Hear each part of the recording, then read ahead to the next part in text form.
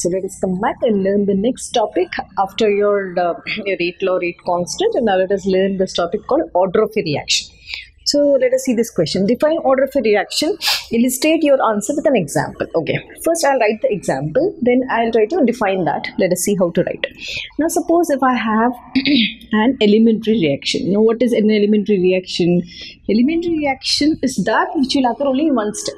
Right? When I go to further complex reactions, which will occur in 2 steps or 3 steps rather. So elementary reaction, if I'm taking, so which occurs in 1 step. Okay.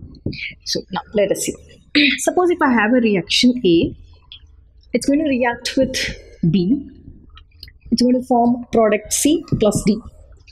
Now I'm going to write a stoichiometric reaction. Stoichiometric means balanced reaction. After balancing, the coefficient which I got is X. Here I've got Y. Now order of the reaction is equal to X plus Y.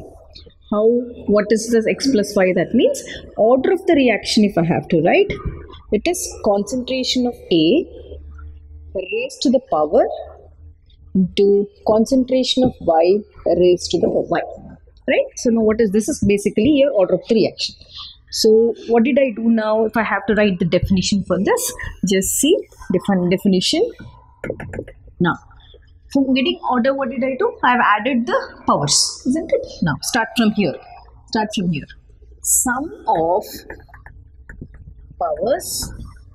Okay. Of which powers did I take? Sum of powers of the concentration terms, correct? Of the concentration terms of what? Of the reactants. Sum of powers of the concentration terms of the reactants. Correct? So now sum of powers of the concentration terms of the reactants, right? That means the concentration raised to the power, anything is okay. I'm writing in simple words. So sum of powers of the concentration terms of the reactants if I write here in this term, in an elementary reaction. So in some books you'll be finding sum of the powers raised, some of the concentration of the reactants raised to their powers. Also same, not a problem. If you have to write like that, write like that. It is also correct. So order of the reaction is this. Now your order of the reaction, if I have to write, you get an answer. It can be whole number. It can be in a fraction.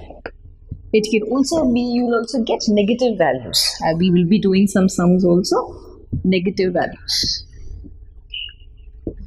So they are asking you, so you can write like this, or as I said, another way.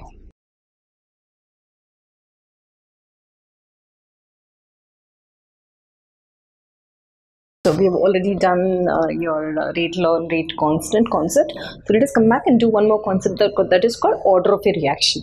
So let us see, I have given in the question form. Just see how to write this. Define and explain the order of a reaction. How is it obtained experimentally? Okay, fine. So first I have to write the definition, correct? Yes. Before writing the definition, I'll give an example and then we'll see how to write that. So first, let us write a rate of reaction, right? We very well know rate is equal to rate constant multiplied by A into B, right, raised to power of X and raised to power of Y. So how did I get this equation, or how did I get this expression? I got it from this reaction, A plus B giving me C plus D. The coefficient of XA was X, the coefficient of B was Y. So when I write the rate constant, I have to write this expression, isn't it? This is what we have learned. Now let us write what is order from this. Order is equal to sum of the powers, X plus Y. Right. Let me come back and write the definition. What definition of order is? Sum of powers. Which powers did I take? Sum of powers of the concentration of which one? Of reactants. From which equation? From This is called, what is this expression called? It is called rate law, isn't it? From rate law expression. That's it. Simple, right? So what did they give us? They've asked me to explain the order of the reaction. So I've written a reaction, then I've taken the rate of the reaction. That is called, this is called what? Rate law, isn't it? Rate law. Right. So to calculate the order, I'm going to power this x plus y. So I've written the definition: sum of the powers of the concentration of the reactants from the rate law expression.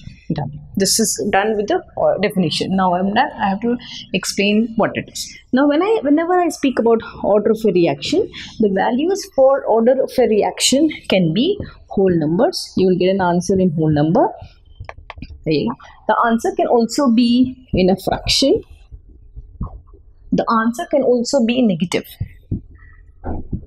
So not a problem. Yes, in order can be, you will get answer in any of these. Done.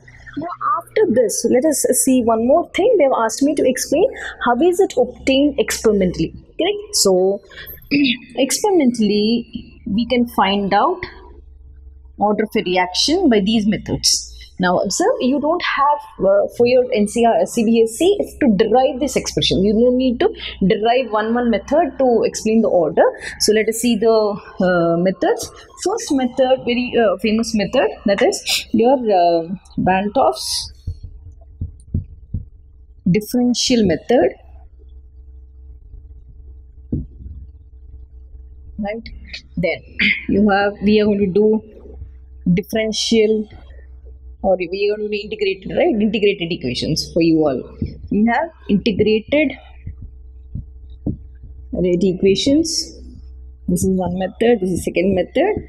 Third method called half time method. Half time method. Then you have one more method called Oswald dilution method.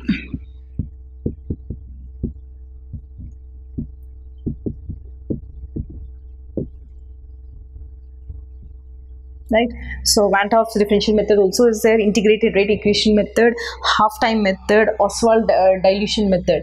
So, and last one which we are going to show in with the rate law, that is graphical method.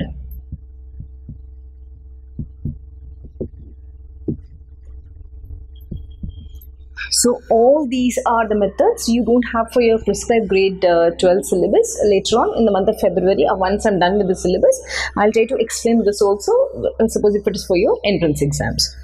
Please note it.